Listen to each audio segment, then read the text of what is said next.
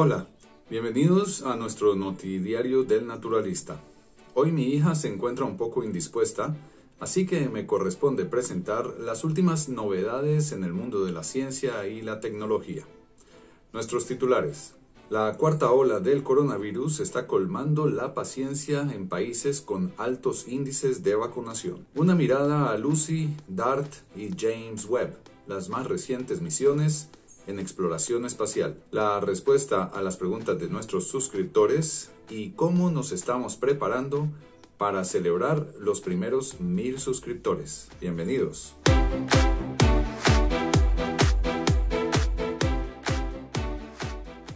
Hoy me apliqué la tercera dosis de la vacuna, esta vez combinando fabricantes, para seguir las recomendaciones de los científicos sobre este tema. Sin embargo, la aparente calma que muestra la pandemia en América contrasta con las decenas de miles de personas que están protestando en las principales ciudades de Europa para manifestarse en contra de las medidas impulsadas por los gobiernos para enfrentar una cuarta ola de COVID inesperadamente agresiva. Se rechaza con vehemencia un nuevo confinamiento, medidas como la vacunación obligatoria, la obligatoriedad de los tapabocas, barbijos o mascarillas y la reinstauración del certificado sanitario para acudir a lugares de ocio. La OMS ha vuelto a poner a Europa como el epicentro de la pandemia, y el anuncio de que es posible que 500.000 de personas muera de aquí a marzo de 2022 no ha hecho más que colmar la paciencia de los ciudadanos. En mi país ya pasamos por escenas similares hace poco, pero no tanto por el tema COVID, sino por motivaciones políticas y luego económicas. Y es que pocos se atreven a relacionar las dificultades que se están presentando con el transporte de mercancías, la llamada crisis de los contenedores, así como las alzas en los precios de los insumos de importación con la pandemia. Creo que todo está conectado, pero mucha gente tergiversa el principio de causalidad. Hoy por hoy es difícil discernir cuáles han sido las causas y cuáles las consecuencias. Volviendo con la COVID, también en mi ciudad se han presentado manifestaciones por parte de los antivacunas. Aseguran que somos los conejillos de indias de un experimento a escala global, que los gobiernos se han aliado con la OMS y las farmacéuticas para vender vacunas sin ninguna base científica. Estos panfletos sí que carecen de base científica, están llenos de errores de ortografía, y las afirmaciones son más que dudosas. Además, no hay ninguna referencia a una revista o un sitio web. Pero las dudas son comprensibles. En primer lugar, los gobiernos de los países sede de las casas farmacéuticas nunca declararon la pandemia como una prioridad sanitaria, lo que las hubiera obligado a liberar las patentes y permitir que otros laboratorios alrededor del mundo produjeran vacunas genéricas en lugar del multimillonario negocio que vemos hoy en día. Por otra parte, ¿cómo es posible que en los países con mayores porcentajes de vacunación, muchos ya cerca de la cacareada inmunidad de rebaño, estén registrando miles de muertos diarios? Creo que la OMS se equivocó rotundamente al rebajar el porcentaje de efectividad exigido para la vacuna, con lo cual el virus y sus variantes están circulando libremente entre vacunados y no vacunados. La única diferencia está en la respuesta inmune de unos y otros. Aún es muy temprano para ver cómo se comporta la nueva variante Omicron, descubierta esta semana en Sudáfrica, que ya está generando bloqueos en el transporte aéreo.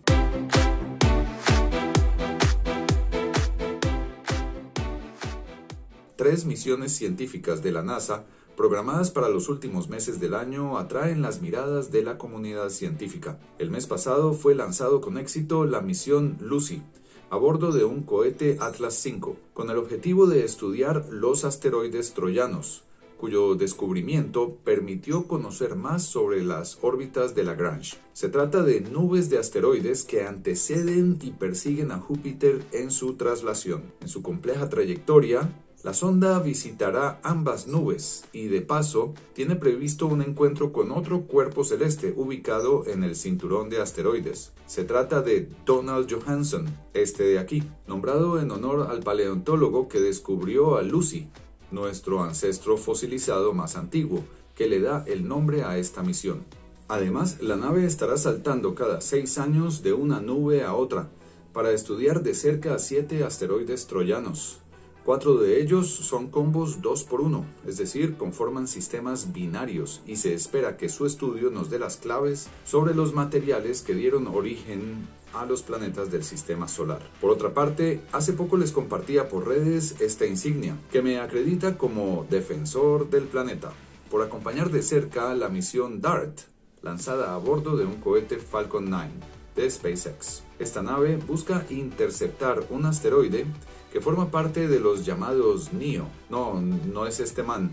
Se trata de un acrónico para Near Earth Objects, que traduce objetos cercanos a la Tierra. Los astrónomos han detectado más de 10.000, con lo que se estima que la cifra real debería rondar los 25.000. Fue uno de estos objetos el causante de la extinción de los dinosaurios hace unos 65 millones de años. De ahí el interés por poner a prueba una tecnología que permita alterar levemente el curso de estos cuerpos celestes, como se ilustra en algunas películas de ciencia ficción. El objetivo: el sistema binario Didymos, con su pequeña luna Dimorphos, que es el objeto a desviar. Como referencia, este objeto mide 163 metros nada más, algo así como 2 cuadras, mientras que Didymos mide 780 metros, o sea, unas 10 cuadras. El asteroide Chicxulub, mencionado anteriormente, medía la friolera de 10 kilómetros, más grande que el monte Everest,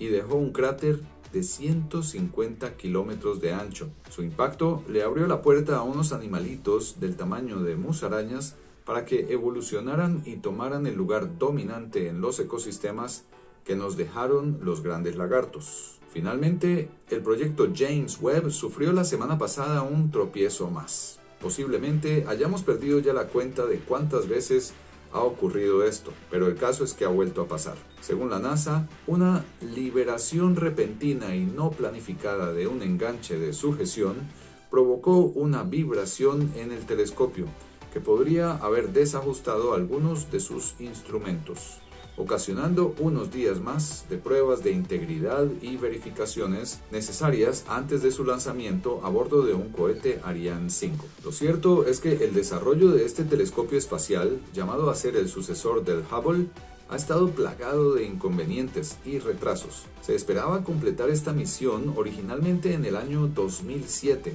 pero todo tipo de problemas de diseño, o bien a causa de la pandemia, han ido postergando su desarrollo y posterior lanzamiento. A pesar de este último incidente y de la colección de fallos que tiene ya acumulados a sus espaldas, la NASA confía en poder enviarlo al espacio el próximo 22 de diciembre.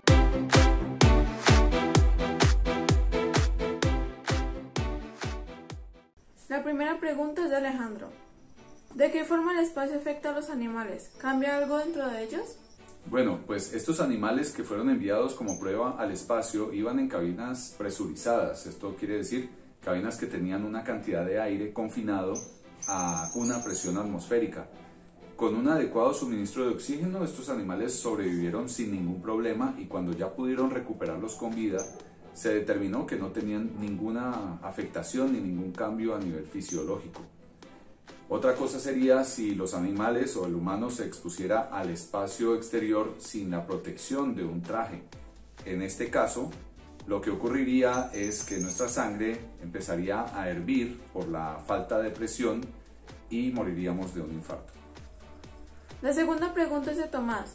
¿Tendrá algo que ver los espermatozoides con la radiación de los campos magnéticos de la Tierra? No creo. Realmente los campos magnéticos o magnetosfera es una estructura enorme que se proyecta mucho más allá en el espacio y que no creo que esté relacionado con la espermatogénesis, que es el proceso por el cual producimos los espermatozoides.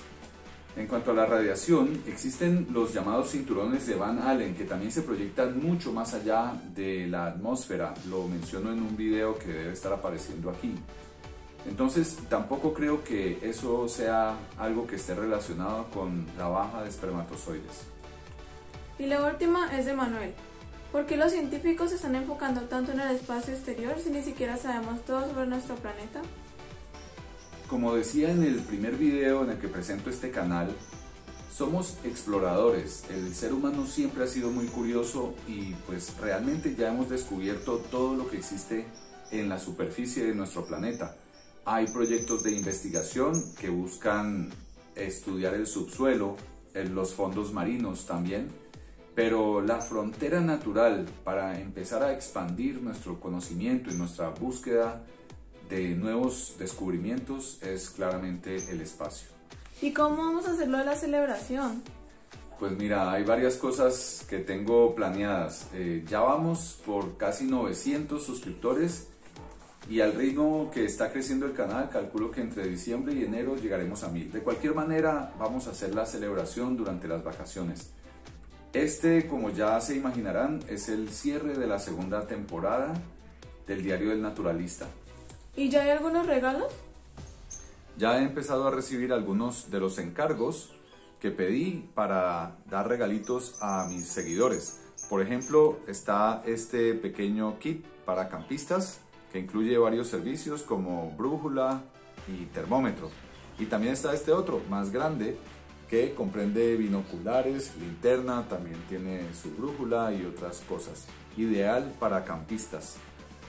Como no todos mis suscriptores son estudiantes que tengo, sino que hay amigos, incluso viendo las estadísticas del canal, ya tengo suscriptores en varios países latinoamericanos. Estoy considerando también adquirir algunos otros detalles menos personalizados, como bonos de Amazon o algo por el estilo. Estos regalos se entregarán en el próximo en vivo que estaré desarrollando durante las vacaciones. Y bueno, con esto llegamos al final de la segunda temporada del Diario del Naturalista. Se viene un receso, pero voy a estar también aprovechando este tiempo para entablar otras formas de comunicación con la audiencia. Recientemente se habilitó, gracias al crecimiento del canal, la pestaña Comunidad, en la que puedo empezar a interactuar con ustedes por medio de preguntitas, de encuestas e imágenes. Y también, mirando las estadísticas, por ejemplo, he visto, llegué a 10.000 visualizaciones. El canal ya tiene 25 o 26 videos publicados, lo que significa que en promedio cada suscriptor ha visto al menos 10 de los videos. Necesito lograr que la gente vea los videos que no ha visto, entonces voy a empezar una repromoción de videos antiguos y, como dije, entablar otras formas de comunicación con ustedes para que haya un diálogo más cercano entre este servidor y la audiencia. Muchas gracias por su atención este año y nos vemos ya en enero. Hasta luego.